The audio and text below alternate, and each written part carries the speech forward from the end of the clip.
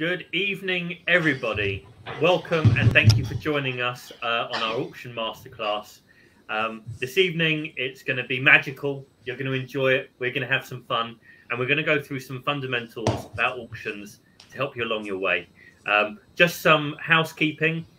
We are streaming directly into YouTube, which I have no idea how we do it, but it's, again, something amazing. We're all in YouTube. We're going to do the whole presentation start to finish. We're going to get a good flow on, but remember, take notes and ask questions in the comment section, because at the end of the presentation, we're going to go back and answer all of your questions. Okay, so sit down, relax, focus, ask your questions, and enjoy the evening. Yeah, and we're still a little bit before time, so we'll wait until everyone joins, and then afterwards we'll start the presentation and start sharing the things with you that we've got to share. And yeah, that's it. So, are there any names that we recognize? Anyone that we can shout out and say hello to? Well, if people put some comments in, we'll know who's there. It's on this YouTube thing, we don't see who's in and who isn't. So yeah, if you guys want to throw some names in, that would be good. At least we know who we're speaking to. Although we definitely do recognize some people who sign up for this. That's definitely there. Brilliant. Hi, Asio. Hi, Harpit. That's good. It's good. Nice. A few more people. Natalie, Leah, Mehmet, Bayram. Nice. Good to see everyone. There's quite a big group of people that we've worked with in the past that we know, but also a lot of people who maybe see us the first time, or maybe they know Omer, or maybe they know someone else. But good to see everyone. Nice one. Okay, well, I think it's a minute past 7. So shall we get going, Jay? Yeah, let's kick it off. Kick it off. I'll start sharing the presentation. Go for it. Go for the housekeeping as well, maybe, as for the people who just joined. Absolutely. So welcome and thank you for joining us this evening on our property auctions trading masterclass. You're here with Piotr, RUSINEK, Jay Howard, and Omer MEHMET. Housekeeping wise, we are streaming directly into YouTube. I have no idea how that works, but it's working. People are saying hello. So we're going to run through the entire presentation start to finish. I'm sure it'll be entertaining and funny at points, fingers crossed.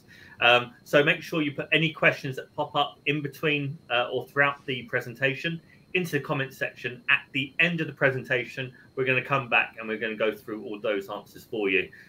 So just make sure you put down what's in your mind at the point that you have the question, rather than saving all the way up to the end. But yes, enjoy the evening. Nice.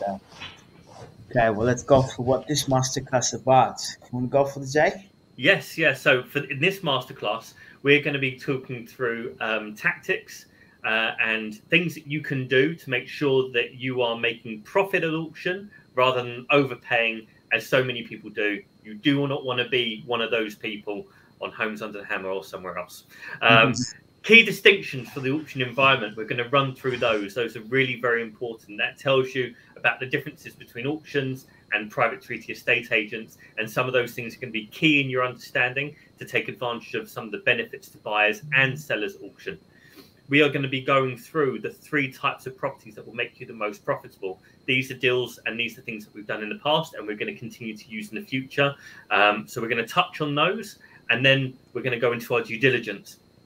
Due diligence at auction is completely different to the standard kind of thing that you do through an estate agent. You've got all the time in the world. At auctions, it's compressed. So you have to be diligent. You have to make sure you're not skipping any steps and not forgetting to do the basics. So we're going to run through some of that this evening for you. Then we're going to go on to the case studies. Now, those case studies do include among other things, some of the 3 types of properties that you can do the most profit in at auction. So we're going to go through some of those. Those are examples that we've done personally and people within our buyers club have done, and of course our clients have done. So there's plenty to go through there. Then we're going to talk about next steps. So next steps is really important. Don't forget that part. And once that's finished, we're going to go back round and answer all of your questions. It's going to be a fun evening. Nice.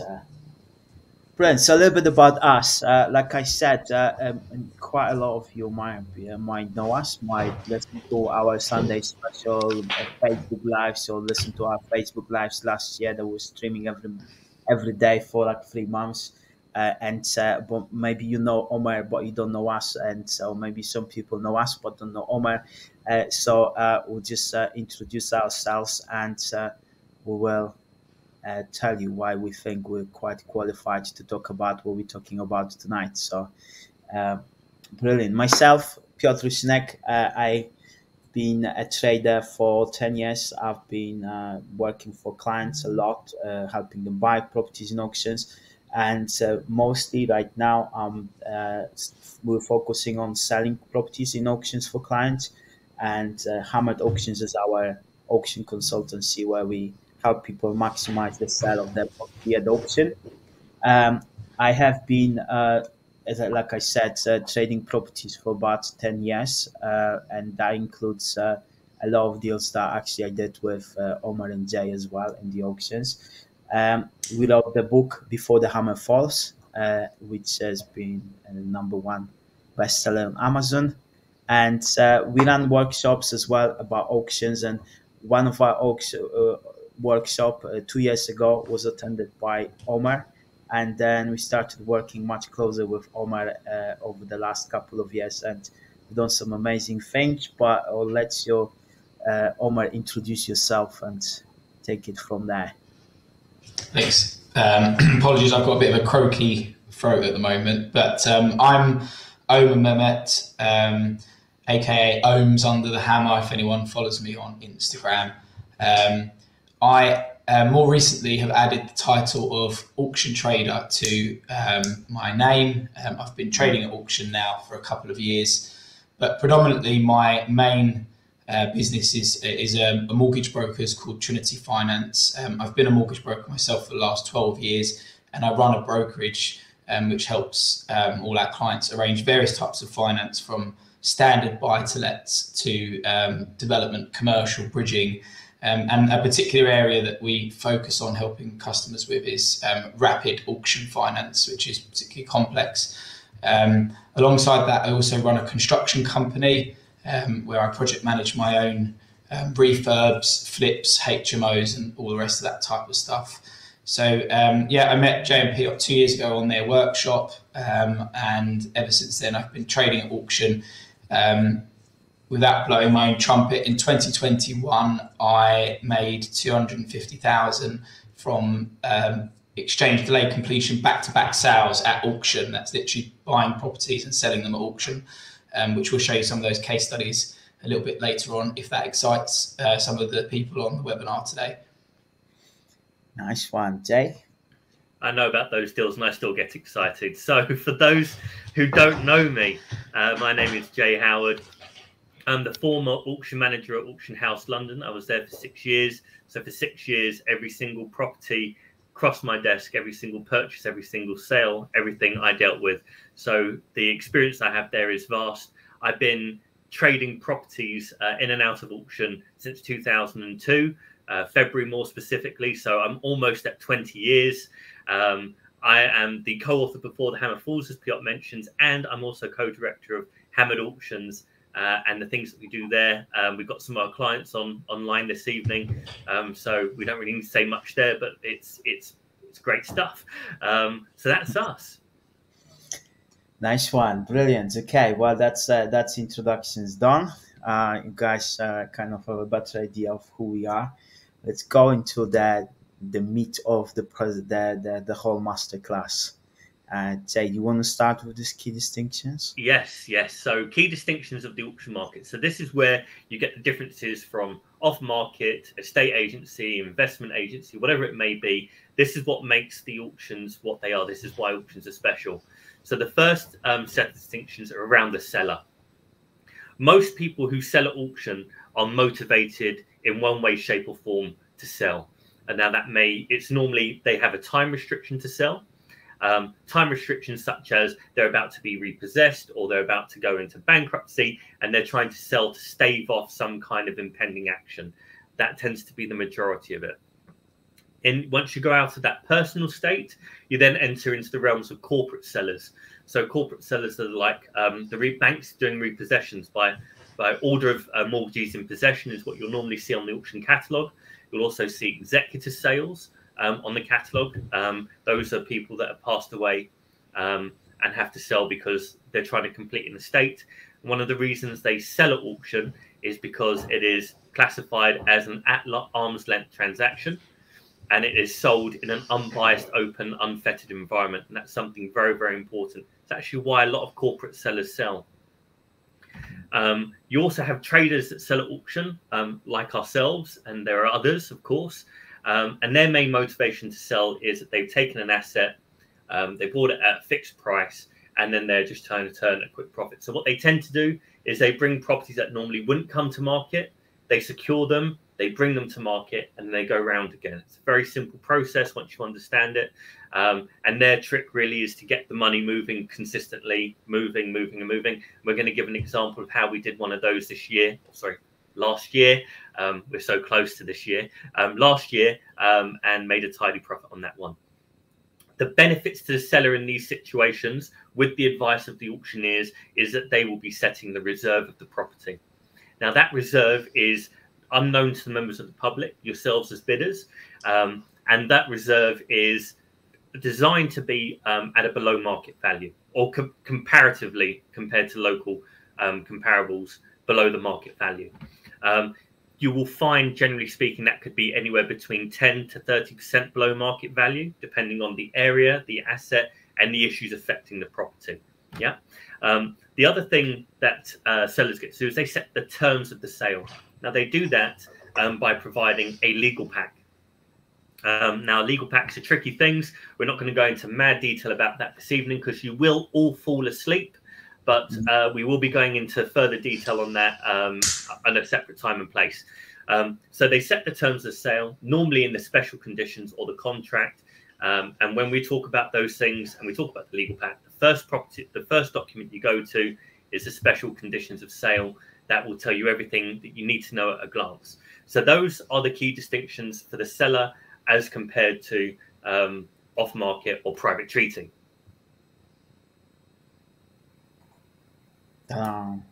Key distinctions for buyers. There are quite a few key distinctions here. So it is incumbent upon you to review the terms of the sale. That's your first step. Normally, when you're dealing with estate agents, you get to do the whole romancing, go and view it 5 or 6 times, take the family round, get a measured survey, do a whole bunch of crazy stuff that you have the capacity to do in those situations. You get to set the terms, you get to decide when you're exchanging, decide when you're completing. It all gets to be happy and lovely until it all goes wrong, of course, and people fall out or you get gazumped or gazundered or whatever the situation is. But in this situation, it is incumbent upon the buyer to review the terms of the sale. That's not just restricted to the legal pack. Make sure you read the auctioneer's common auction conditions to make sure you know what it is, the field of battle that you're in. Buyers, this is something I talk about all the time. So put the value on the property given, those terms in the legal pack, and the content on their own perceptions. So in essence, it basically means whatever price is in the catalogue, you just wipe your ass with it. It means absolutely nothing. So what you want to be doing is you want to be saying, right, what would I pay for this? What makes sense? What stacks for me? Remember, a price anywhere in property, estate agency or otherwise, is just someone's imagination. Yeah, it's just because a Rick surveyor went out and valued it doesn't mean you're willing to pay that. Yeah, so just make sure that you are really focusing on that. That's got to be your key.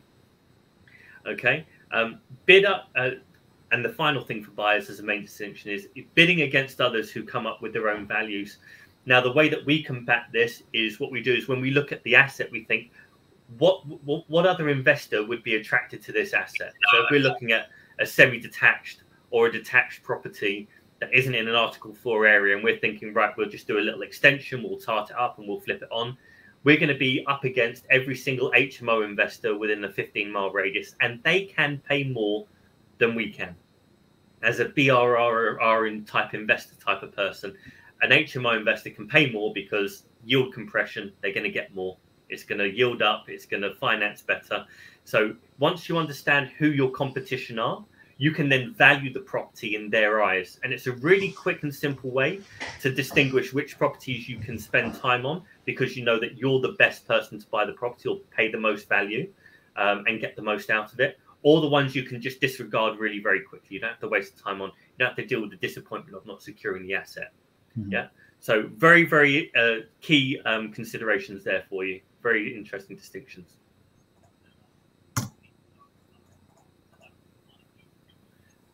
So here we go. This is the auction environment. A lot of people say to me, I want to secure this asset before the auction. And I always say to them, why do you want to buy it before the auction? The amount of times we have had someone buy a property pre-auction and we know that they have paid way more than what it was going to go for in the room. Way more. The impatience of wanting, or it's either impatience or it's fear. It depends on who you're talking to. They're either afraid they're not going to get it in the room, so they run up to it, they blow their load very early, and they pay massively over the odds for the asset, but they secure it and they feel happy until they get the bidder's remorse, or it's fear. You know, so it's one of those two. But you can negotiate terms. So times when we've seen this work is they put an offer on a short lease flat. It's being sold by an executor, and there isn't a Section 42. So the buyer is saying, I will pay X for it as long as you serve the Section 42, assign the benefit to me so I don't have to wait for 2 years. That's something where you're creating a win-win style situation without coming across too plebby. Those are kind of situations that work. Just flying off the handle to secure the asset pre-auction, never a good idea. You need to be finding a way to negotiate additional value for yourself, where that's saying, oh, instead of completing in 28 days, we'd like to complete in 6 weeks. You know, those are the kind of things that you can negotiate on. Yeah. Ideally, what you want to be doing is you want to be a vulture. You want to be the person at the end of the auction looking for the carcass with the most meat on it. Yeah. You want to be looking for the thing that's got the most money hidden in there. It's under all the other dead bodies that they've left behind. You've got to really dive deep and look for the deal. But the deal is there. There's always one golden opportunity. There's a diamond in the rough at the end of every auction. Someone just hasn't seen where the value is. You want to be that guy or girl or nondescript person of some description. You want to be that individual that gets that deal. So sometimes you can jump in afterwards. And the thing with going in after the auction is that the vendor's expectations are already being handled. It hasn't sold in the room. They're disappointed. They're still motivated. Now, they may not move too heavily on price, but will they do a subject to? Maybe. You'll still need to exchange and do all that stuff. But will they give you a longer completion point? Will they sign a statutory declaration for X, Y, and Z? Will they do the searches if they're missing? Will they give you the management pack if it's missing? Those are the kind of conversations you can create post-auction that you may not always have the opportunity to do pre-auction. So that's a real key distinction for the auction environment. There are certain ways that you can game the system if you have the patience, the perseverance, and the balls, really. Of some sort. Of some sort, yeah, I'm not judging. Brilliant. Okay, well, we're going to cover now the 3 types of properties that will make most money in the auction. So, Omer, you want to take it off? Yeah, sure. Okay, so we could probably do 10 types of properties that you'll make money, but the 3 that we really like and have got direct experience with as well. The first one would be commercial properties that have development potential. And these are often missed by your standard residential buyer who's looking at your Savills and your Allsops, where there may not be a huge amount of commercial property listed for sale. So we're looking for properties which can be repurposed to residential, properties where potentially there is a permitted development right to allow you to do that quickly, perhaps under the 56-day prior notification, or potentially something that just has that ability to massively uplift the price per square footage from moving it from a low value class like commercial into that residential class. So that's generally what we're looking for, the development angle, and you do come across them. This particular image that you can see here is one of our case studies that we're going to discuss at the end of the webinar. So I won't talk too much about that now, but what I will say just briefly is that one of the things we do when looking for commercial property with development is trying to find misplaced properties, perhaps in the wrong auction or with a bad or misinformed description, where we can undiscover something and add potential value that another buyer may not see.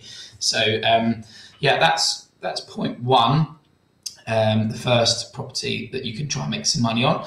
Number two, one of my favorites. Most special.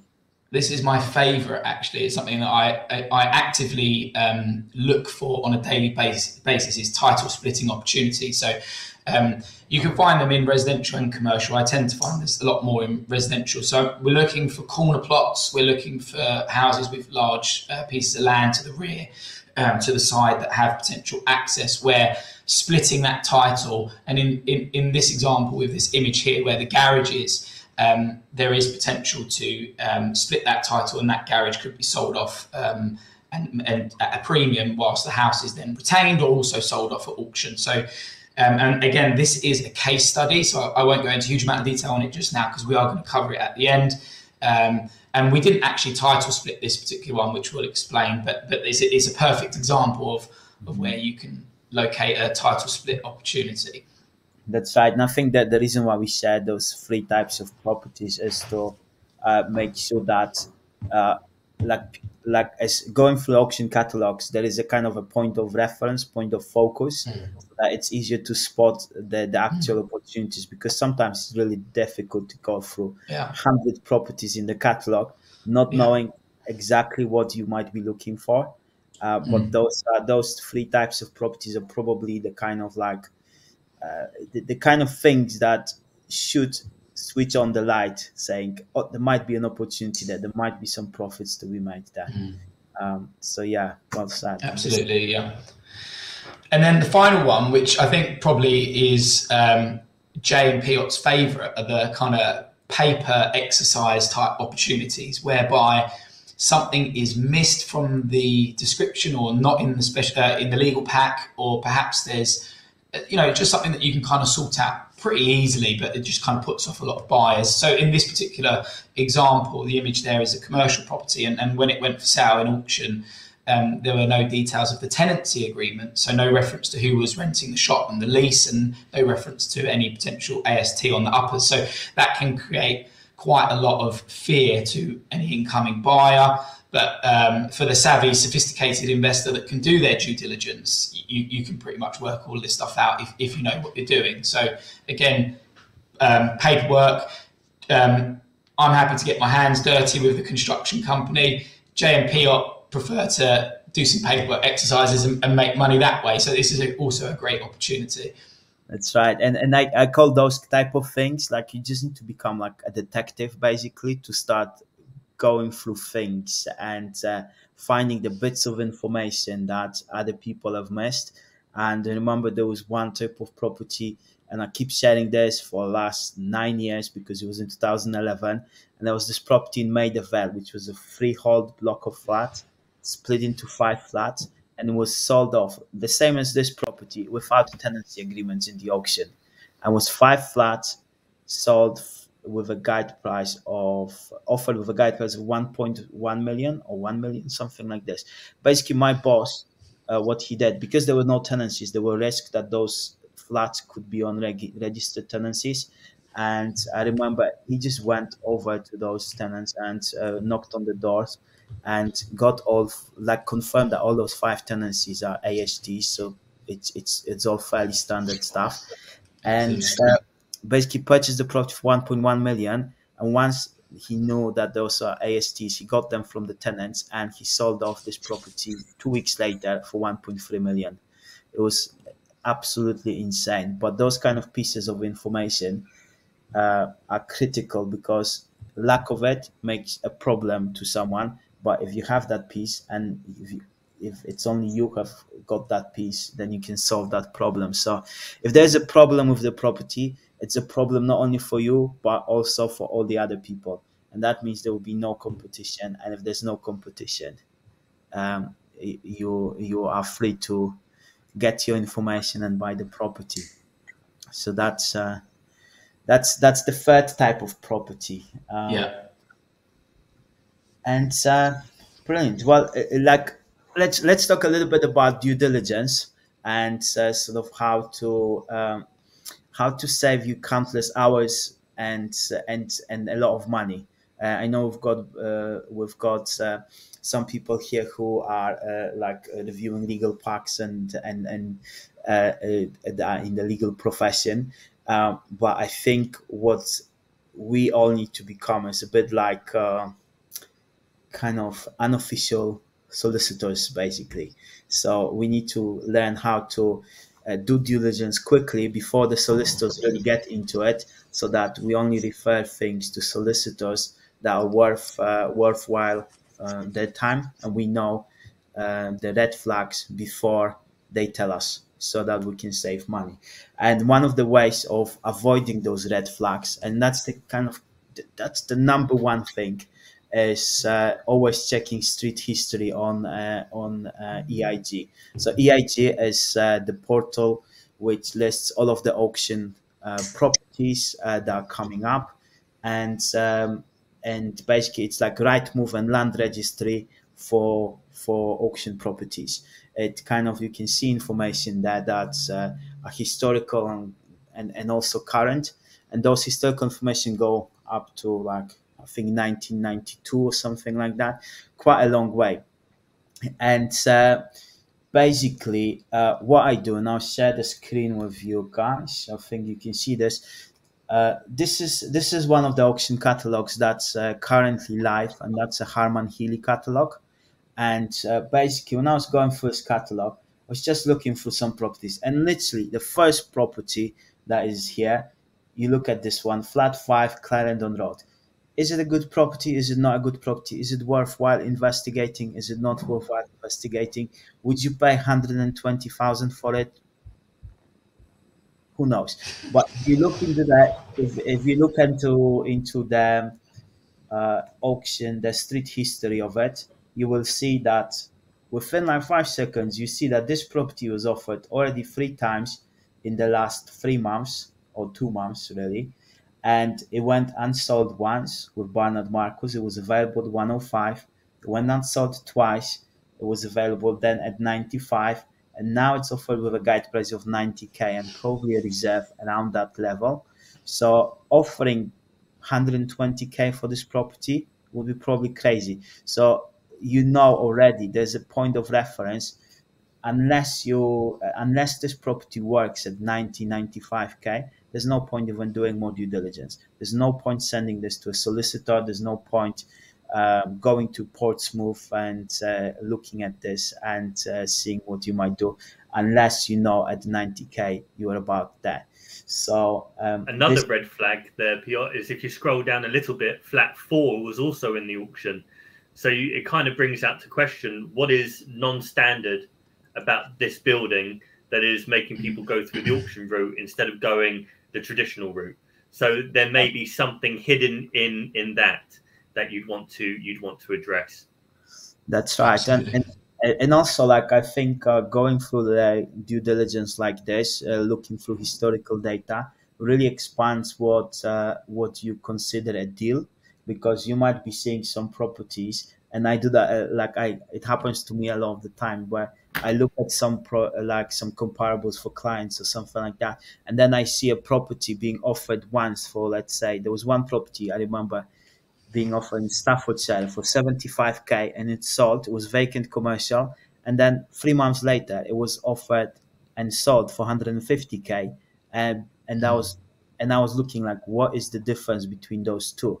And what I saw was that basically someone just tenanted the property and put it on with a different auction, and that's how simple you can basically utilize this to learn what other people are doing to profit from auctions, and I find it fascinating.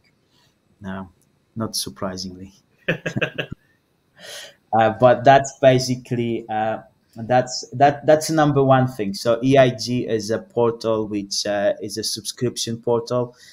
You need to basically pay, I think it's about £300 plus VAT or £250 plus VAT for 6 months. But it's an essential thing. Like, it's absolutely essential when it comes to auctions, because we know how much money you actually need to spend when when you're buying properties in auctions. So we're not here to tell everyone that, oh, you can buy things with no money down, you can make millions of pounds with just putting down £1 on the table. No, it's like auctions take up the resources, and you need some money and you need some financial resources to profit from things. But then there are some clever ways of doing things that perhaps might allow you not to use as much money as you would normally need, but you still need access to things and to access to resources. Yeah, we're going to share with you a bit more about this website as well at the end, like when we're answering the questions. Just to briefly add to that in regards to EIG as well, one of the things that I do with my EIG subscription is I have alerts set up in certain areas. So if you've got lots of time, you can trail all the different auction websites, and you can trail the Rightmoves and the Zooplas and look for your properties.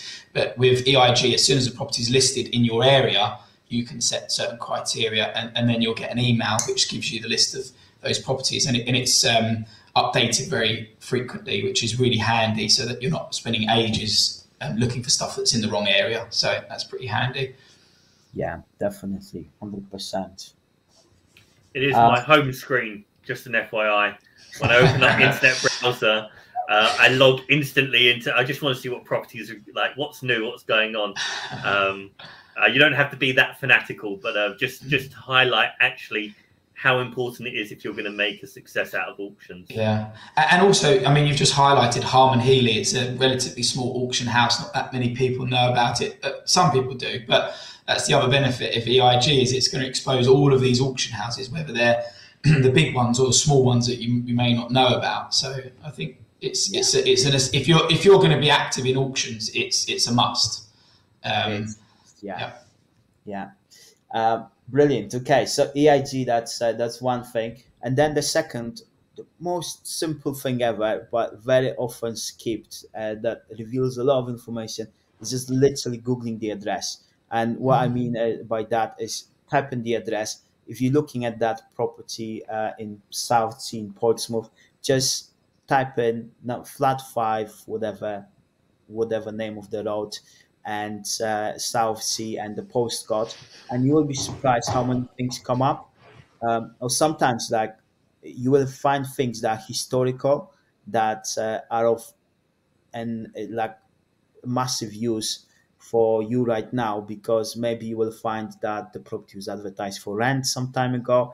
Maybe you will find some floor plans from the past, and like, Google reveals a lot of information, especially if you type in the full address of the property. So very underrated, but extremely valuable. Most people just go to Rightmove or something like that, put in the postcode, look for sales comparables or look for rental comparables.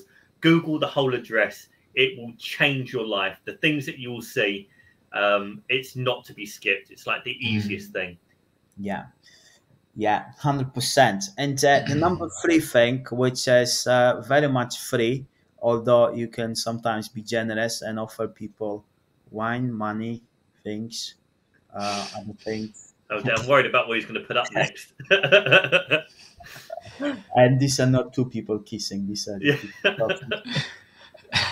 so basically, speaking with auctioneers, local agents, neighbors, like basically anyone you can think of that might know a piece of information about the property you're interested in, because in this time pressured environment, every piece of information might be critical.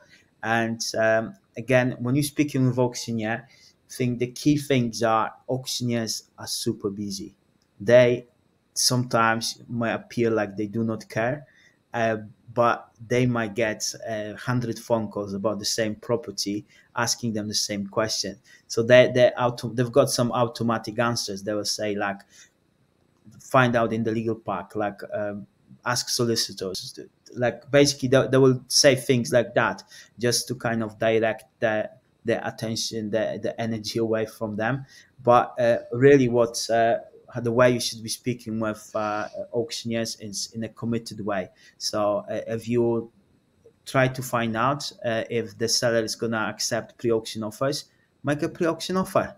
Say to auctioneer, don't ask them, would the seller accept a pre-auction offer? No, come in and say, I want to make an offer, £150,000 for this property before the auction. Please pass this on to the seller. And that way you will find out if if the seller is accepting offers or not.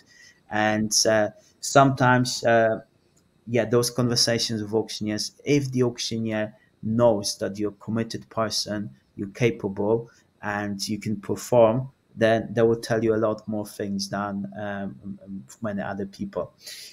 Local agents, a lot of the times, sellers go to an auction after the properties failed to sell through an agent in the local area. So local agents will know a lot about properties that maybe they didn't even list it, but they saw those properties listed with other agents. They heard the gossip in the coffee shop. There will be a lot of things that local or estate agents can tell you about certain properties, and also they will know about buildings, what problems there might be, and in general, it's a good practice to speak with agents in the area. And finally, neighbors. Neighbors will know so much. Like even in London, people think that in London neighbors don't care about who lives next to them, but neighbors are affected by the same things that other people in the building might be affected by, and they know who own the building. They know a lot of things. So it's a very again underrated source of information, and sometimes you just need to make an effort and send either go to the property yourself or send someone like a viewer or and ask them to basically speak to some people. A member from our buyers club went to view a big plot of land recently that had failed to sell at auction once, 180 grand. They relisted it into auction, £80,000, less £100,000. Sparked a bit of interest. Thought, I'm going to go down. It's not too far of a drive from somewhere in Hertfordshire. Drove down, had a look at the land. Thought, okay, this doesn't look too bad. There's some houses running around the side of it with some allotments. Thought, let me knock on a couple of neighbours' doors, following advice that we'd given. And what he'd heard from the neighbours was he came back to us. This was literally yesterday. He came back and he said, oh, the neighbour said this, this, and this. And we said, well, it sounds like the neighbour is just trying to deter you. Maybe the neighbours want to buy the land. They've got an ulterior motive to give me that information. So it's all about like really fixating on who's going to gain from whatever you're being told. What the seller's going to tell you, what the solicitor's going to tell you, what the auctioneer's going to tell you, what the neighbours are going to tell you. The best way to speak to local agents is to say, look, I'm going to buy this, I'm going to tart it up, I'm going to sell it, I'm going to give you the business. All of a sudden, all of the BS that they normally give you disappears, because in their back of their minds, like instruction. Yeah. So it's about, like Piotr says, be committed in the way that you speak to them, and the results will follow. That's right. Yes. So that's basically the due diligence bit. It's like so much more that we could be telling about this. Like we could go on about this for until midnight minimum. We didn't do the legal pack for obvious reasons, because no one wants to sit here online one evening for 12 hours while we talk about how to read an environmental search, right? That's suicide watch. Too early to go to sleep. It's too early to go to sleep. So, like I said, we have other things available to talk about those details in more depth. But these are very, very easy first steps that you can take to really bring your due diligence up to another level, and give you clarity and focus moving forward when you're looking at properties at auction.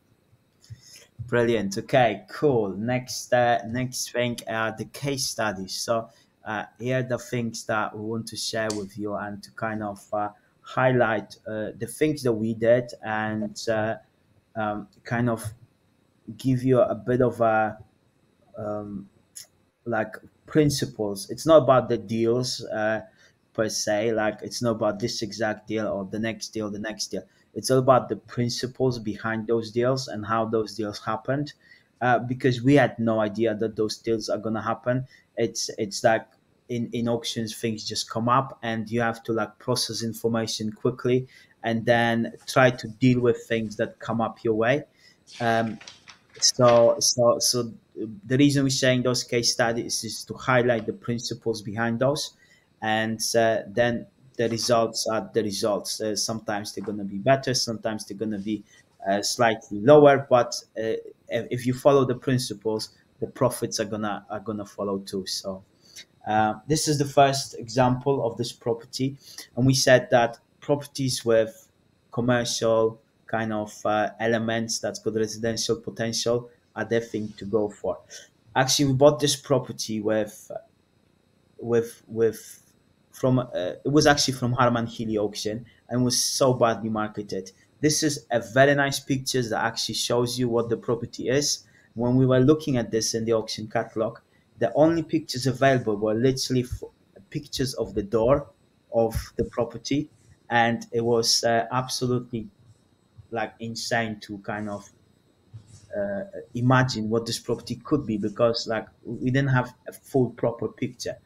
And also another thing was that those units had very short leases, so they were let on commercial leases, but all those leases were running out within 12 months, and basically uh, this is very unpopular for commercial investors. Commercial investors want something where there's a minimum 5 years on the lease, because otherwise they can't finance it, and they just want to be making sort of passive income from those properties. And these properties was also not too much into the remit of developers, because even though I had some potential to develop, it had commercial tenants. And sometimes developers are a little bit put off by the fact that they have to deal with commercial tenants and those leases. And we managed to pick this property up for £212,000. It was guided at 160 plus. It was producing 14,500, just over £14,500. And when we bought this property, we had an idea of doing a residential conversion of it, but we also knew that those units. So you can see that this is the kind of all the way here is what we bought, and then the second dormer is unit number 5, which wasn't included in the sale. And actually, that unit was uh, the owner of that unit tried to apply for the same thing that we thought we want to do, which is the permitted development for residential conversion, and he got refused 4 times for that thing. So we had to kind of think whether we will be able to get our planning permission for this thing. And we had to kind of assume that possibly it might be the case that will get refused as well. And in that case, we had kind of plan B and plan C for this property, which was basically to relet it as a commercial, something else to on long-term leases. And we thought maybe yoga studio, maybe some workshops for something else. And basically, that was the plan. That was the plan B. And we spent about £12,000 on additional cost, and that included planning application, that included finance costs, included stamp duty, literally include everything. And we received £9,000 of rents throughout the time we hold on to this property. So really, our total cost, net cost, were about £3,000. And what we did with this property is within 8 months, we sold it for £650,000 with this nice CGI and nothing else. So basically, this is the thing. The CGIs are the thing that produces the most profits in auctions now. And that's kind of what we see. Obviously, we got the planning permission for it. We managed to get the permitted development for 4 Muse houses. And once we got that, we created the CGIs, we put it on with a different auctioneer, and basically we made 430,000 profit, £1,000 profit in 8 months without doing anything, without even putting that much money into this whole thing.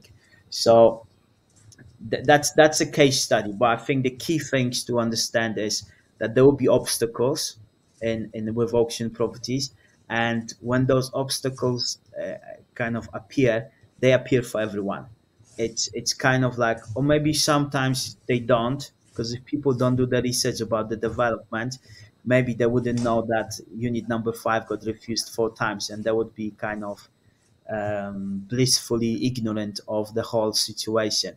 But we did the research, we knew kind of what was going to happen, but instead of that putting us off, it kind of focused us on what we would need to do in order to get permitted development. And one of those things was that Unit 5 was a bit too far away from the road. One of the refusal reasons was it was too far from the road to basically carry the refuse, and it didn't have enough refuse and storage. So what we did in our unit, we put refuse and storage in here for all 4 houses. So basically that meant the council could basically tick off that bit, and also we had cycle storage here as well instead of the houses. So it all ticked off the boxes, and we got the planning permission. So that's the case study number 1. On that one, Piotr, the one thing I'll just add to that as well, which is something I've more recently started to look at, is just because a planning application has failed or been rejected doesn't mean that there isn't an opportunity there. And that was clearly what Jay and Piotr did here, was that they have some, I would say they've got advanced knowledge of the planning system and permitted development rights, but they also took advice from a planning consultant and an architect, and they went to detail to look at the refused planning applications, which basically gave an answer as to how to, the refusals painted the picture on how that they would then get an acceptance. So, but a lot of people would be completely put off by that. You know, they would see the planning history, 4 failed planning applications, and they wouldn't even entertain looking. So yeah, well done to you guys. So this next case study here, Clinton Avenue, this was actually a property that the 3 of us traded at auction together. It was a joint venture. The property was initially sent to me via a local estate agent who knew that it had some development potential to either build another residential dwelling where the garage is, or potentially to build a large extension.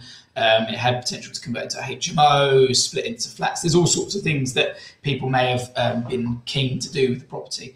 So we secured the property for $355,000, and one of the things that we try to do is position ourselves as being a serious buyer. We evidenced the cash to be able to buy the property quickly, that we had a solicitor that was extremely fast, that could either use searches on an expedited basis or potentially using indemnity insurance to just make that exchange happen much more quickly than your typical buyer would do so. So it exchanged very fast, and by doing so gave the seller the assurity that they needed to know that a buyer is locked in case there's a change in the market and all those sorts of things, and then allowed us to complete at a later date, which gave time to then make a decision on what we wanted to do with the property, whether that was to pursue a planning application and to build the scheme out, or to pass it on to somebody else. So $355,000 was the purchase price. We decided that the margins weren't right for us and that we would sell the property at auction. So we submitted some planning application, a planning application for a large double-story side extension, part single-story, part double-story rear extension, massively enhancing the size of the property, and then created some CGIs and put it in the auction house that we felt suited the property best. Twisted some arms with the auctioneer to make sure that they gave us a really good lot number so that it would be very attractive to any potential buyers. And then we took a real gamble, and we listed it with a very low guide price to entice as much interest as possible, in the hope that it would get into a bit of a bidding war and the property would sell for a larger premium. So we exchanged, we transferred 10% to the solicitor, that's 35,500, and then it went straight into auction as a back-to-back sale, listed in the auction. 6 weeks later it completed, and it sold for 412,000. So we claimed, this will be stuff that we go into a lot more detail in terms of people that join the Auction Buyers Club and take further training, but we basically claimed stamp duty sub-sale relief, where we didn't pay stamp duty. There was very small frictional costs, just simply the costs of planning and CGI, and made a very large profit in a very short space of time. And that's one of the things that I really love about auction trading, is that if you can get the velocity of trading and the volume of trades through, you don't need to hold properties for a very long time and have all those financing costs. You can make very quick profits. So this is one that we did and went really well. So yeah. Nice one. Cool. And the final one, this one. Jay, you want to take it over? Or you're on mute? I am on mute. I always make that mistake. I'm terrible at that. But this one we have to be intentionally vague. So I'm just going to kick it off straight away by saying this is going to be vague. The reason this is vague is this is very, very, very, very fresh.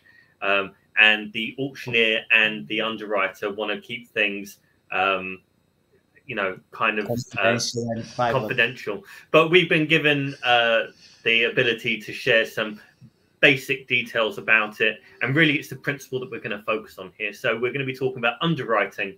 And if you've read the book Before the Hammer Falls, this is the bonus chapter. This is bonus chapter number 1. If you haven't read the book, shame on you. You should read the book. Start with the bonus chapters. That'll help you fly through the rest of the book without any problems. Underwriting. Underwriting is where a price is agreed prior to the auction. The property continues through to the auction. And if it sells above the underwritten price, the profits are split either equally or between the buyer and seller, or the underwriter and the seller in differing amounts. So in this situation, we had a property where there were 2 ground floor shops side by side with a very large flat above. You're now seeing picture to the rear on the screen. And it's that whole building from basically that stairwell with that right backage and the dark brick kind of jutting out from the rear. So it's a substantial chunk of building. It was producing £34,000 per annum. It was guided approximately at 375. We've kind of changed a couple of these figures to keep the deal hidden for any of those detectives that are going to try and find it. You probably will, but we've done our best to hide parts of it. We are a member of our Auction Buyers Club actually had underwritten this property at approximately £480,000. The end sales price was actually a little bit higher than 575, but it was in that region, which meant that the underwriter, so a member of our club, managed to walk away with £40,000 profit. All they had to do was put down a 10% deposit to do that. So this is why we're saying this isn't a purchase lease option. This isn't a rent to rent. This isn't a deal sourcing thing. This isn't a no money down. These are real deals. This requires real money. This requires real skill to do. Like Piotr said, there are ways to. Yeah, the key thing about this property was that this person from Auction Buyers Club, he actually wanted genuinely to buy this property. Yeah. He was like, I want to buy this. I want to have an income producing property, and this got potential. And he said he had quite a healthy budget for it, because that £580,000 was what he was willing to pay for it. So basically, I said to him, I doubt you're gonna get this for this money, but it's healthily enough above the guide price that it's worthwhile offering the underwrite, because then the underwrite means even if you don't get the property, if someone outbids you, because basically that 480 becomes the reserve price, it becomes like the highest bid. But if someone bids higher than that, you lose the property, and without the underwrite, it's gone and you get nothing. But with the underwrite, you still get the parts of the profit. So basically, that was the key thing. It was it's for people who genuinely buy the property. Yeah. That's rule one of auctions in the book, underwriting at auctions in the book. Rule one is don't gamble. It has to be a property that you're willing to pay for at that price. The other thing is, if there's the buyer at auction who failed, maybe they completed, but if they don't complete at that 575 number, the sale reverts back to you at your underwritten price. So it is a win-win. If you want to buy the asset, you'll either get the asset or you'll get the uplift, capital uplift. It's twofold. And the scenario for the seller here is they get that certainty. Like, it's beyond certain. You know, their reserve on a property at 375 is going to be 400,000. So you've now gone, 480 is massively above that. So they're going to be comfortable. And they know that if it sells for above that, they're going to still be getting 50, 40, 60% of that, whatever the agreement is.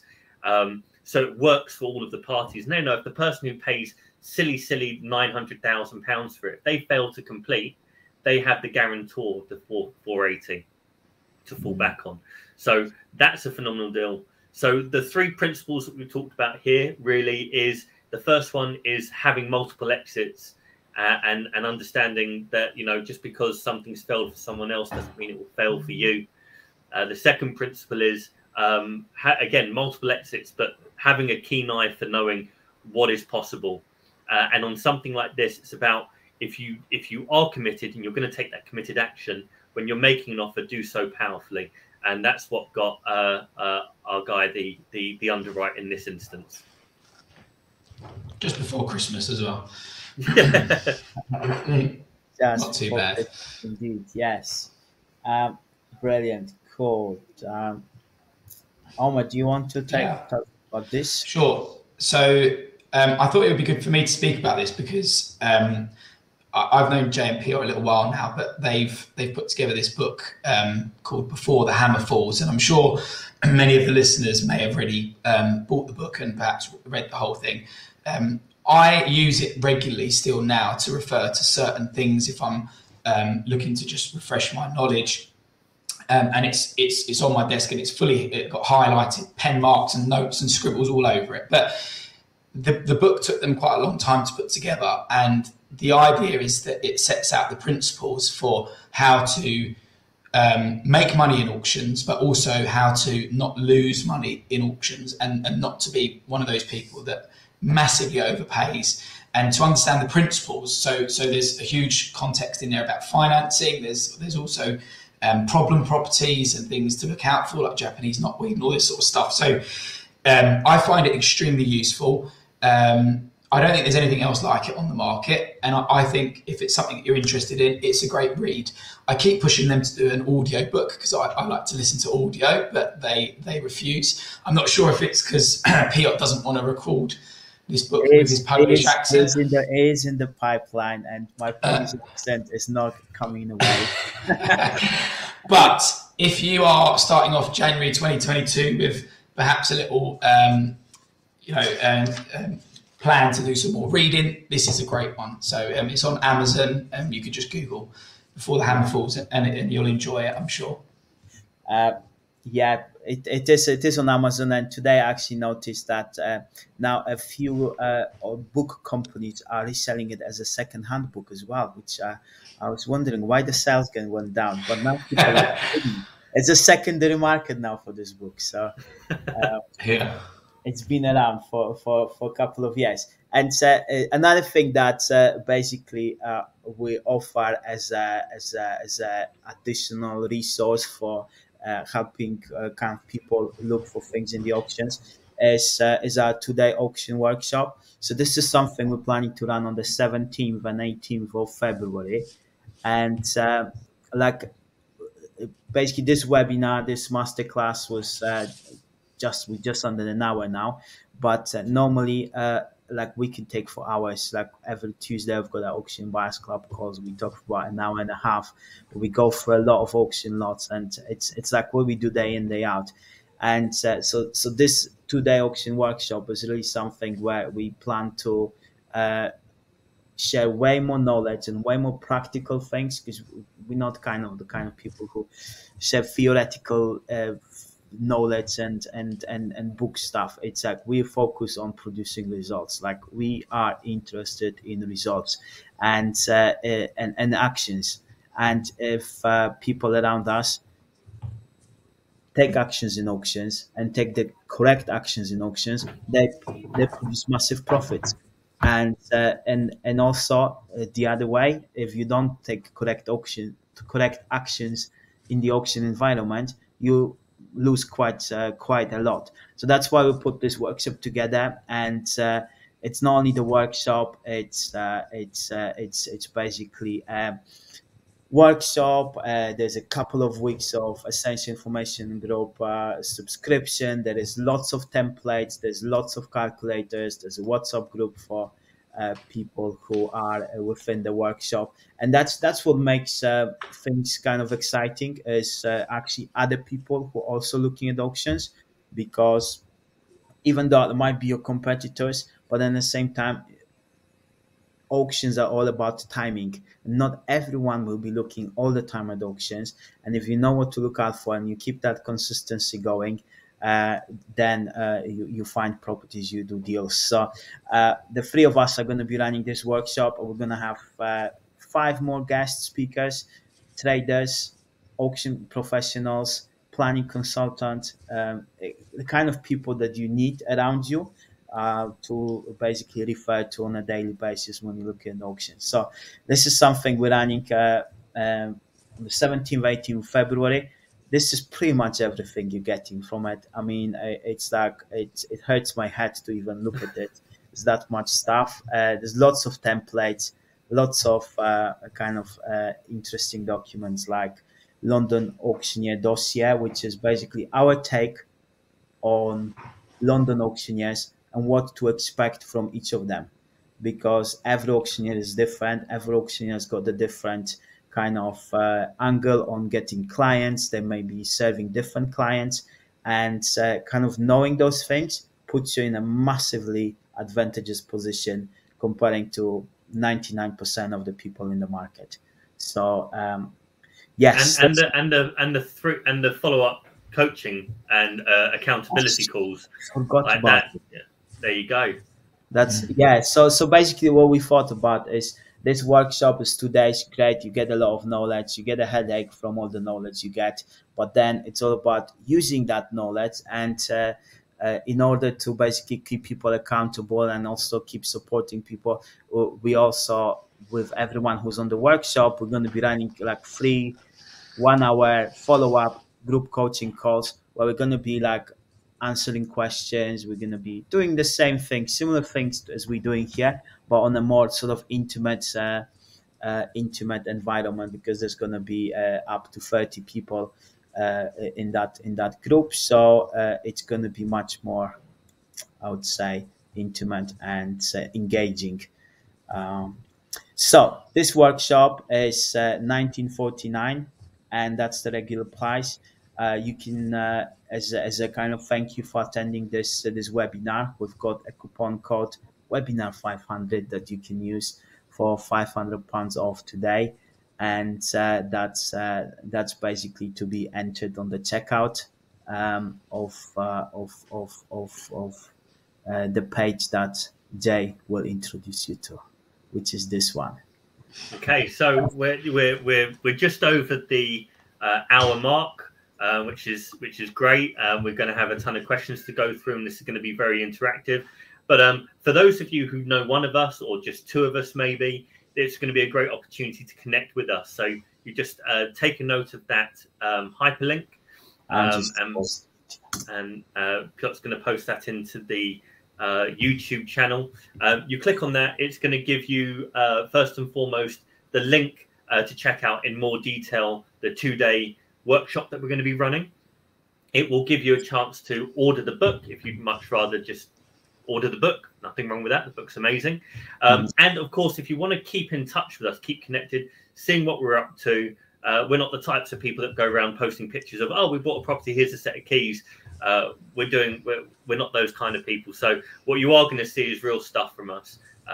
We've been doing it for years. We've been around for years. So it makes all the sense in the world to be a little bit of a pervert and just follow us on LinkedIn, Facebook, Instagram for the kids. I'm terrible at Instagram, as everyone will see.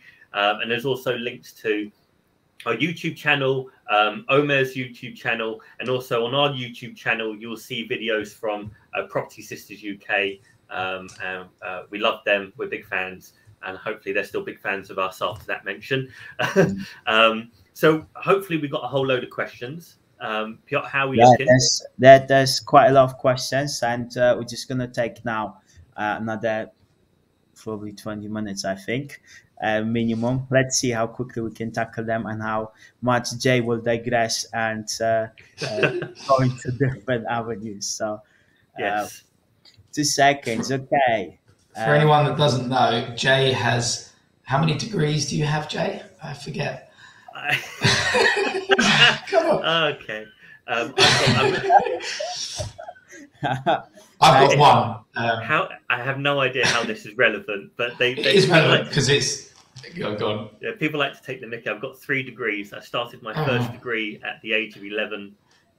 That was psychology. Then I did classics. Then I did law because I'm indecisive. Nice. Well, yeah. Well, we've got a mate for Trinity Finance from MEHMET, and Bushra saying the legal packs are fun, which is great. Agree, absolutely agree, Bushra.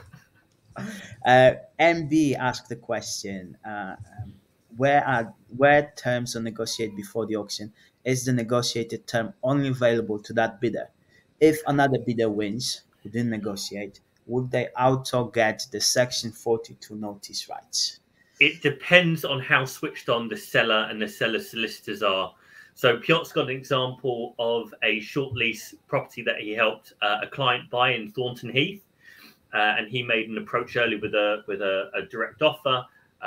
Subsequently they won it for less in the room, which was more fall of the seller, but they had arranged the Section 42 that if they won it, it would be served.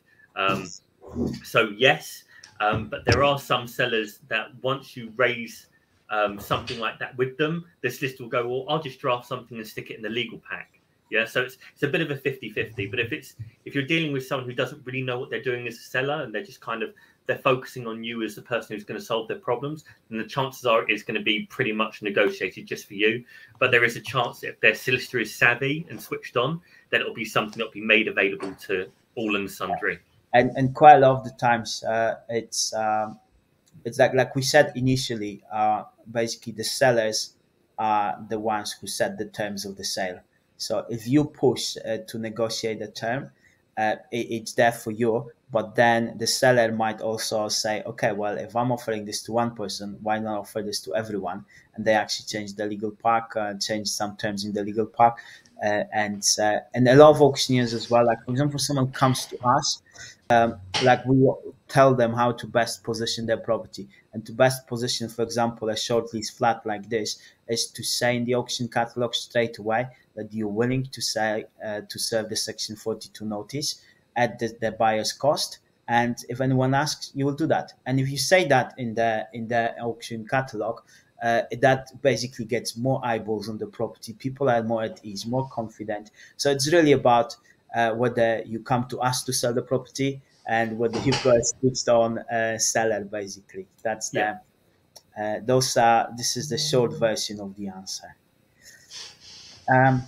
Cool. Yes. So Bushra is saying do as much due diligence before instructing solicitors. Basically because solicitors' time is very precious and expensive, and also it's for solicitors, reviewing legal packs is very risky because there's a time pressure.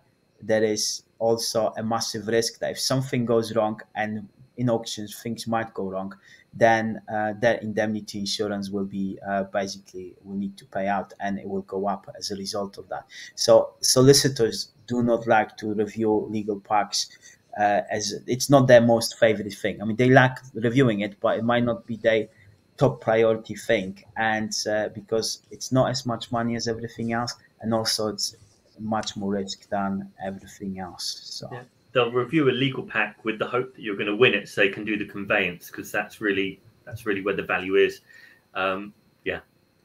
Oh, we've got a TV celebrity. Isn't Kimberly Me the lady who did that is the graduate?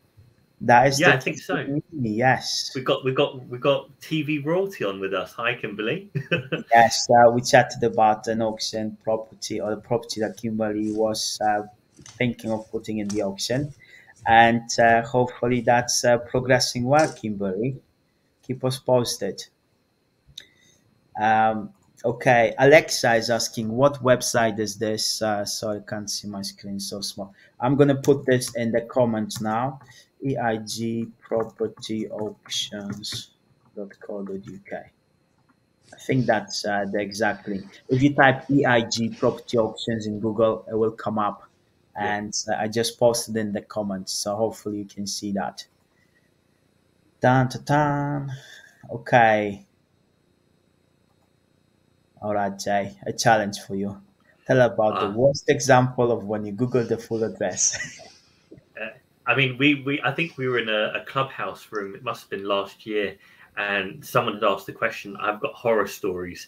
There was the one time I googled the address of the property. Actually, more recently, I went to view a property. I think it was in oh God, where is it? Hemel Hempstead, and I went to view it. And nowhere on the agent's particulars. This was to purchase from an estate agent to trade into auction. That was the strategy we're using for this.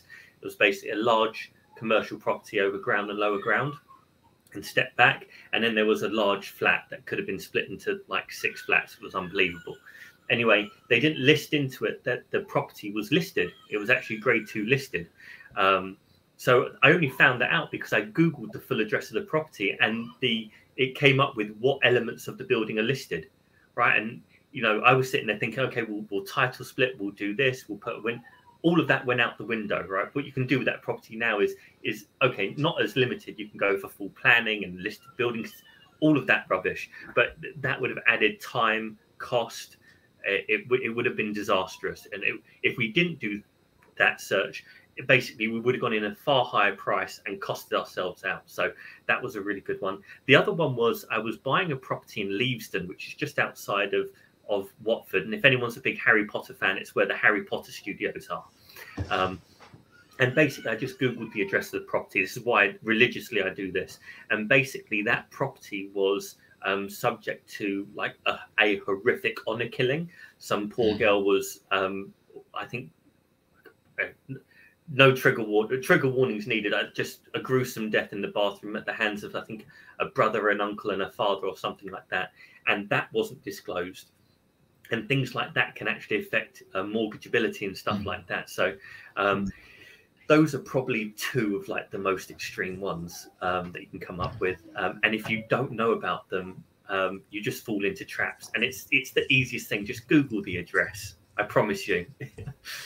Yeah. Absolutely. That's we'll need a few minutes to recover from that story, but yeah. George, apart from missing AST, what are other typical problems to look for that can be fixed? I think you don't really look for problems. The problem finds you, and then you just look for solutions. I basically what I see a lot of the times is missing ASTs on properties like from receivers, and also there was one property, for example, we're looking at, it was also from receivers. So receivers are notorious for like providing problem properties to auctions because they just don't have the information. They took over the property on behalf of the lender, and then they just have to sell it, but they have no information. So sometimes the problems could be like, for example, access ways to the property. Maybe there is nothing on the title plan that would stipulate there is an access way to the property, but then you may find that, speaking with neighbors, you find that this house always access the way, the road next to it, and there is like a basically you can get some form of statutory declaration from someone who owned this property, and that way you can prove that there's a right of way. So that's one of it, rights of ways. Restrictive covenants. Restrictive covenants, exactly. Enforcement notices that aren't disclosed because they didn't provide the local authority search. That's a juicy one. You see that a lot. Subsidence, single skin properties. The list goes on and on, doesn't it? So yeah. The thing is, the problems are not. A property's not going to jump up and say, "Here's everything that's wrong with me." Right? It's kind of like, it's not a Tinder app. Right? Here's all the positives. Here's all the negatives. It doesn't happen. But you kind of have to. I don't. I'm married. I don't use Tinder. I just assume. But the situation is, you need to see. I mean, David Sanderman, the guy from Essential Information Group, the godfather of auctions, the most important document in any legal pack is the one that isn't there, because that will point out, that will guide you into what's wrong. Instead of finding a bloody knife at a murder scene, going, "Oh, that's a murder weapon, there'll be fingerprints," and solving the crime. It's not as clear as that when you have to be a detective when it comes to auctions. You have to look for what isn't there, and then that what isn't there is the red flag that tells you what the problem may be. And it may not be that problem, but at least you're thinking in that way, and that can solve so many problems for you. That's right, yes. Okay, and Kimberly again. Agreed speaking to local agents. I found one that had visited the property I wanted to buy, was able to tell me there was a massive hole in the roof. Very perfect good. For auction. Perfect. Yeah. Helen again. This is gold dust as a due diligence gig. It's the next level. It was says why you're being told what you're being told, not just to accept info at face value. Thanks, Helen. Yeah. Always question the motives of the people that you're speaking to. Yeah. Brilliant. There's some question box. Computer generated images that was answered, and Animal asked a question. You've shown examples that you have worked out in terms of profit. You also have examples where things didn't go your way. On these masterclasses, it's always the positives that are only mentioned. Good. I mean, if you want to learn how to lose money, I'd speak to somebody else. We haven't run the auction guys on losing money. But no, but that is a really good point. It is a good because as traders, okay, some of the big traders, some that we know with, there's a chap in particular I'm thinking about who trades probably about 50 properties a month, spread across a couple of the London auction houses. And I speak to him and he tells me that there are wins and there are losses, but the wins outweigh the losses. And because he has velocity and volume of trade, he can accept the losses. Now, the three of us are sharing wins, and that's because to date, I don't think there have been a loss, because we've been particularly careful and the due diligence has been next level. And even when I trade a property, I run it past J and Piotr, and then a week later I run it past them again and triple check, and they're probably fed up with me so many times the amount that we run through stuff. But ultimately, you may make a loss, and auction trading is a risky strategy. So what we're not trying to do is get everyone here to start auction trading, but it's opening your eyes to exactly. And it's about taking calculated risks. So there are properties that we know when we're buying them, we think that probably not going to lose money, but at the same time, like, if things go well, we're not going to lose money, and if things go badly, we always look at the thing, what's the worst case scenario.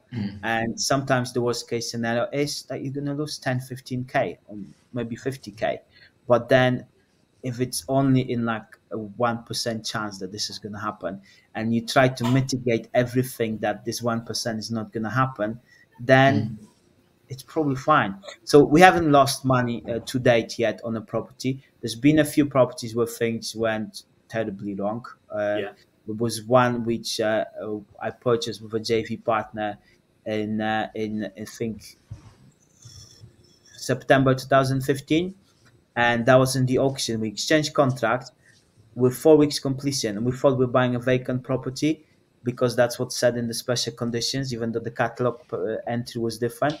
But then the seller didn't expect to get vacant possession, and he argued that it was his solicitors that made made an error in the special conditions. So basically, we had to fight for approximately 8 months, and to get vacant possession of this property. And the seller was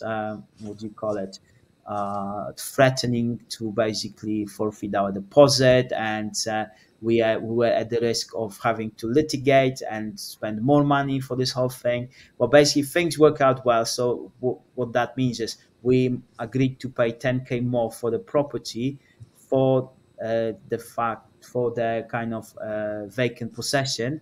And we had to just wait until that vacant possession was available. But once it was available, it was actually 2015, so the prices were going up. So it actually benefited us to an extent.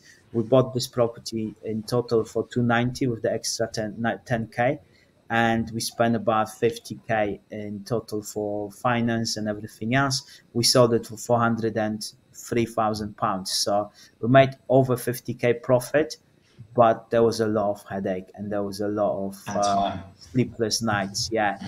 And especially that was my first, one of the first kind of proper bigger trades with joint venture partners. So it wasn't pretty, but it still made money. So yeah, I mean, one of the things that helps us massively is if there's something that can go wrong at auction. I've seen it. In the time that I was working for Auction House London, you see people losing the money. You see sellers making silly mistakes, and you see buyers getting overly involved, emotionally attached, and overpaying. And I would see that 100 and something properties 7 or 8 times a year for almost 7 years. The short lease is the worst, isn't it? You see the buyer who doesn't read the legal pack and doesn't realise it's a 22-year lease and pays the open market value for a flat, and then they realise that they've got to pay 150 grand for a lease extension, and it's actually better to just forfeit your deposit and walk away because of the loss that you would take. So you need to be really careful, don't you? And that's right. Yeah. So the horror stories are probably yet to come. Yeah. Well, good question, Anmol. Cool. Next question from George Arnold. Planning approval in 6 weeks is very fast. Roughly, how much do you spend on application? Should I take this, because I think it's in reference to Clinton, isn't it? Yeah. So with the Clinton trade, one of the things that we do when we trade is we submitted a planning application. That doesn't mean that planning was approved. Someone bought that property on the basis that there was a pending planning application. They could see the plans, they could see the determination date. But you are right, George. Planning, you'll be lucky if you even get your planning application validated in 6 weeks, let alone having an approval. And we've got planning applications that have been 4, 5, 6 months and we still don't have approval on them. So, and how much did you spend on planning consultancy? Off the top of my head, I think we spent on this particular transaction. In total, we didn't actually use a planning consultant. We just used an architect because it was a very simple scheme. It wasn't, multiple units. So is it just over £1,000 or something like that we spent? And then the CGI, a couple of £100, I think it was. But there were examples of similar extensions, not just on that road, but like neighbouring roads. People have already done that. The precedent was set. The precedent was set, and we basically just following the motions of what others had done. So, yeah. Brilliant. Okay. Another one for you, Omer. Was Clinton? No, Kimberly. Clinton Avenue was brought to me via an estate agent, so it actually went on to Rightmove. Anyone could have bought that property. It was to do with speed and positioning and securing it under our own, skill set, if you like.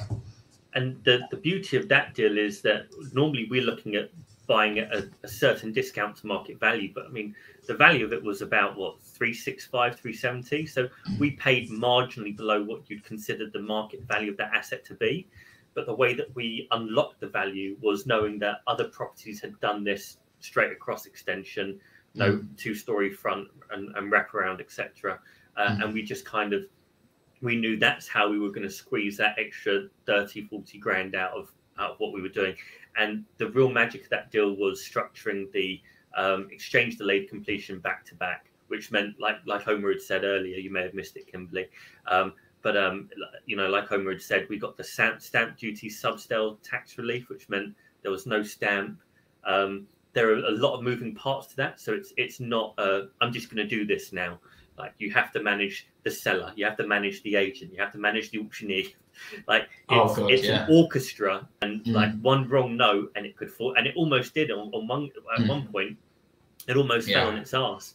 But you know, just we all pulled together and just like, okay, this is how we're going to approach it. You talk to that person, this is what we need to do, this is how you need to say it, blah blah blah, and resolved it. And maybe that goes back to what Anmol had asked for. You know, there were complications with Park Avenue Mews, and we didn't gloss over it because the result was the result. But there were certain things with one or two of the tenants that we found out after the fact that could have scarpered the whole thing, could have meant that we wouldn't have got the permitted development angle. But you kind of, it's the trick to auctions is when these things come up, you deal with them. Most people go into fright mode. They think, okay, I need to cut my losses. I need to get out of this. I wasn't expecting that. And they sell it, and maybe they make a loss. Maybe they make a gain. But we don't do that. We solve the problem. We unlock the value, therefore adding the value, and then we trade. And we're not volume traders. So when Omer had mentioned the chap that does 50 deals a month, he can lose on 5 or 6 of those. I went to an auction. It was an Allsop auction in 2016. I bumped into a couple of traders that I knew, and I was talking to them, and they pointed, oh, so-and-so's over there. I said, oh, how's he doing? And they went, oh, we spoke to him half an hour ago. He was down on 6 and up on 30, but he had put like 60, 70 lots into that auction, and almost gambling to a certain extent. We're not those people. But you know, we take a little bit more time. We approach things a little bit more intelligently, and we make the most of the opportunities that we take. And up until now, that hasn't lost us anything, but we are prepared for the day when it does, because we'll learn so much more from it. Yeah. Cool. Next question. For those that don't know, what are the charges for the underwrite service, and how soon prior to the auction should the vendor speak to the underwriter? Oh, I hope this is Akil, because we do love a bit of Akil. He's a good guy. So Akil, if you're underwriting a property, all the same charges apply. If you're buying something pre-auction to if you're buying something post-auction. And it's actually like the question isn't very precise, because I think you mean the van. So basically, it's. Are you talking about a service that we provide? Because it says service there. Is it to do with the terms, as in you want to underwrite it at a 40-40-10 split, or so 40-40-20 split, or it might be? Yeah. So I think it's really like underwrite is a very commercial agreement. It's like it could be anything to anyone. The usual way is that there's no like extra charges for it, but there is a split between the seller, the buyer, and the auction house. So the auction house doesn't get basically the fees out of it. They get the fees for selling the property, and underwrite it kind of guarantees the sale. But also the auction houses get the portion of the underwriting profit. So if it sells for more than the underwriting price, the auction houses usually get like up to 20% of the price to basically ensure that they are actively making sure that the property sells for as much money as possible, because it's in everyone's interest. So basically, there's no extra charges to anyone, and it's up to the vendor whether they want to accept that kind of almost like an insurance, or because like in the examples that we've given you, like the person from Auction Buyers Club offered 480,000.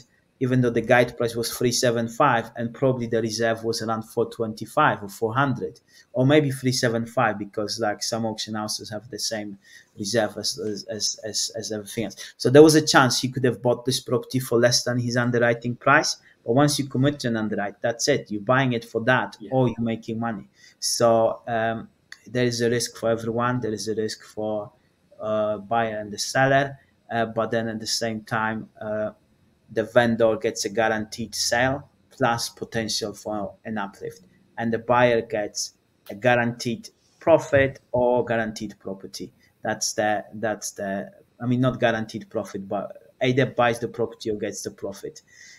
So those are the two things. And how early you should speak to the auctioneer. So you will normally speak with an auctioneer Usually vendors don't get involved in it, and if you try to speak to the vendor, you will probably mess it up, because explaining an underwrite is an art in itself, and trying to sell an underwrite to the vendor, it takes some skill, because vendors are normally quite reserved and like, what do you say, like they're quite cautious, and they don't understand the process. Like you are mostly in property, and maybe you haven't heard about underwrite before. So imagine being a seller where you're selling an asset that's worth a lot of money to you.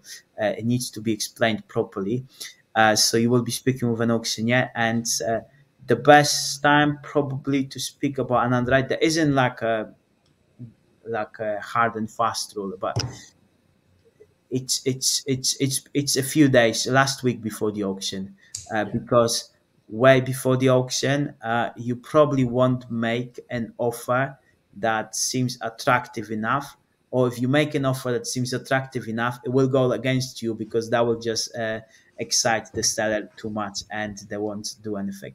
You need to make an offer when the seller is likely to accept it, and the sellers are the most nervous. Even if they were super optimistic before, they might be the most nervous, like in the last few days of the auction. So that's where they're the most likely to say yes to something that you offer. That's the answer to that one. Hopefully that helps.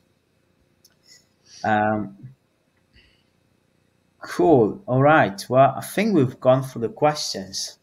That's not too bad. And 30 minutes for answering questions. So, guys, like we said, we could be going for like until midnight, or like that's why we kind of created this workshop to basically make sure that people have access to all this information, and also we don't have to rush through it, because I think every question that was asked, we could go into way more details on what might be happening and how things might be happening.